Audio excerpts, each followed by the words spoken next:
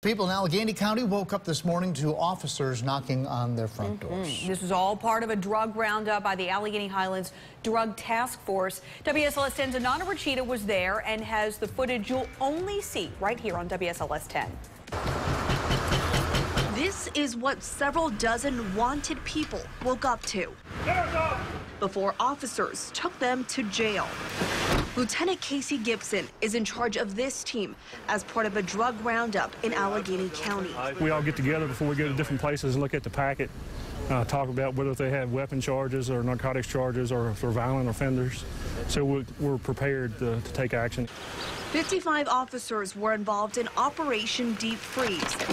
They were sent out in teams to arrest 67 people indicted on 188 charges. Dr. Michael Moran helps out the teams as a physician. Inside my medical pouch here, I've got more tourniquets. He's also another set of eyes out on the scene. When I'm looking up at the house, I'll obviously watch the entry team. I'll make sure they're all organized. They know what they're going into.